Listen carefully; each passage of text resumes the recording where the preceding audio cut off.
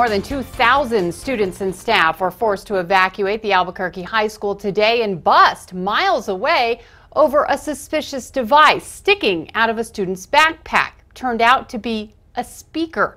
News 13's Madeline Schmidt is live at Atrisco Heritage Academy High School with what happened. Madeline. Yeah, well, Kim, after about 2 hours, the all clear was given, but students were really shaken up about this. Everybody was freaking out because everybody thought it's real because they're moving us. It was really calm to the point where we went into school, and then everybody just tried to stay calm, but people were freaking out. Students said it started with what they thought was a fire drill this morning, but once they were outside, they were forced to shelter at George I. Sanchez, the K-8 school next door. Then they were bused to Community Stadium, about 15 minutes away, where parents picked them up. Some parents praised APS for how it handled the situation, while others called it chaos, especially at Community Stadium.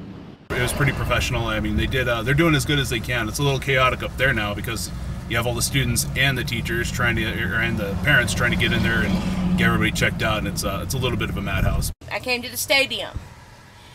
They have no control over the kids. The kids are wandering wherever they want to wander.